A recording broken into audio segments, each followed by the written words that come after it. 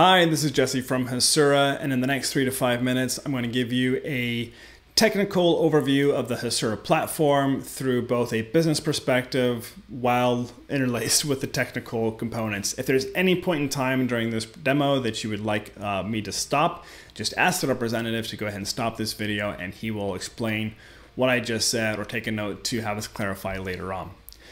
What we're looking at here is the Hasura console, which is part of the Hasura GraphQL engine. We use the term engine pretty liberally because what it's doing is it's converting GraphQL to whatever the underlying data source is that you're trying to read from.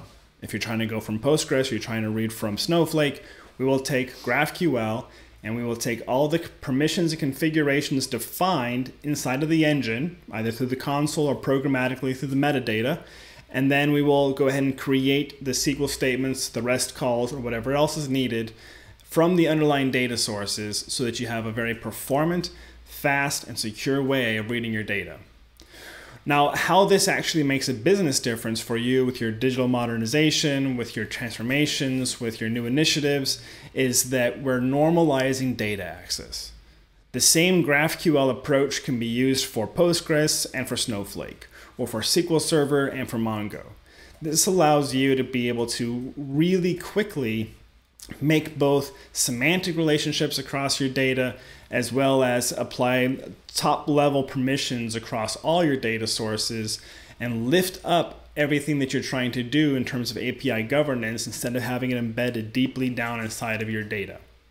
Hasura views this as a model-driven configuration as code approach, and we're going to have a look at just how this plays out here in just a couple of seconds.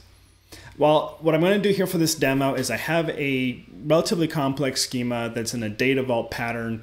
It's sort of a transactional investment banking kind of idea. Now, a data vault pattern is a relatively complex schema shape. It's great for analytical workloads on top of transactional data, but it's not one that's really easy to query from. With Hasura, we're going to actually simplify that process by adding in our database, tracking these models that are going to be coming from the tables, tracking the relationships, and then being able to add on some additional services on top of that. And let's go ahead and actually have a look now. We're going to go to the data tab here, and I'm going to go ahead and add in a Postgres database. And I'm going to do that via environment variable that I have stored here. And this is just a Postgres connection string, and by convention, I'm just going to go ahead and label mine as default. With that in place, what Hasura is going to do is it's going to actually introspect my entire schema and see these tables, and it's going to ask me if I want to track these as models inside of my metadata. I'm going to go ahead and do that. I could have namespaced these or whatever else I would need to do, but in this case, I'm just going to track them, and it now sees that I have all of these foreign key relationships. Like I said, the data vault pattern can be a little bit verbose when it comes to schema design. I'm going to go ahead and track all of these as well, and we'll see that we now actually have a fully functioning GraphQL API ready to go. Like really just like that. And if we were to go ahead and actually test out querying some of this data, I'm going to go ahead and make a special query here to get accounts. I'll give it the name of the operation and I'll call this something like get accounts. And with that in place, I can now do something like grabbing the client hub, getting the client ID. We'll go ahead and get the accounts. We'll go ahead and get the account hubs, and we'll go ahead and get the account type on the satellite first. And we'll go ahead and grab the account balance. Yeah, verbose, but very easy to reason about now that I have it converted to GraphQL. Let's go ahead and run this, and we'll see that we have access to all of our data for both the client ID all the way down through our different balances.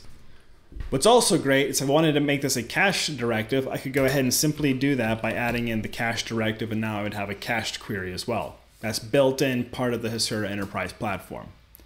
Now, it's great to actually have access to this data, but we'll notice that we actually have everybody's account balance. Well, by lifting our configurations out of our databases, instead of embedding it deeply inside of the models, we're able to give fine-grained role access, row access permissions, A-back and C-back and R-back style permissions at a metadata layer. I'm going to show you what I mean by that by going to the data tab here. I'm going to go to this public schema. I'm going to go to the client hub. And I'm going to go ahead and just give permissions to lock down access to this table. Going to the permissions layer, I'm going to make a new role called client. And I'm going to go ahead and select a special role here. I'm going to go ahead and say with a custom check, and we'll go ahead and call this the client ID is going to be equal to an incoming session variable or header with the Hasura user ID. This could be coming from a JWT or something else. I'll go ahead and say save permissions. And now if I go back over to my API, if I go ahead and enable this, I'm going to say Hasura role is going to be the client. And as soon as I tab out of this, notice what happens to my API surface. I now have a much more restricted API surface that this role literally does not know of any other tables existing. And now I'm going to go ahead and say Hasura user ID is now going to be the C0001 ID that we had. I think that was an uppercase C. Let's go ahead and run that now. And you'll see that we're even getting data validation errors because it's saying that it doesn't know about any other tables. We'll run that, and we're now actually scoped down to just the client that we're requesting for. Not embedded in the database, not embedded in having to pass on permissions deeply throughout the database. I can actually just make this be a top-level metadata primitive. Now it's great for all the automatic tracking and everything else, but what if I actually wanted to add in additional services? Well, I'm going to go ahead and do a quick changeover for my metadata here, and we'll have a look at what some additional features might look like. All right, we're back inside of another Hasura instance here, where now I've added on some additional endpoints. For one, I've added in a REST connection to a 4x daily read where I'm able to add in this REST service into my existing GraphQL API so that I could just simply query the daily 4x rates directly from my Hasura API. That's just an extremely simple way to do it, but an extremely powerful way to have access to it when I want to ship one API to all my developers. Further, depending on which database you're using, you can actually do things like event data capture and trigger off event-driven flows for doing things like alerting my support team of a stuck transaction.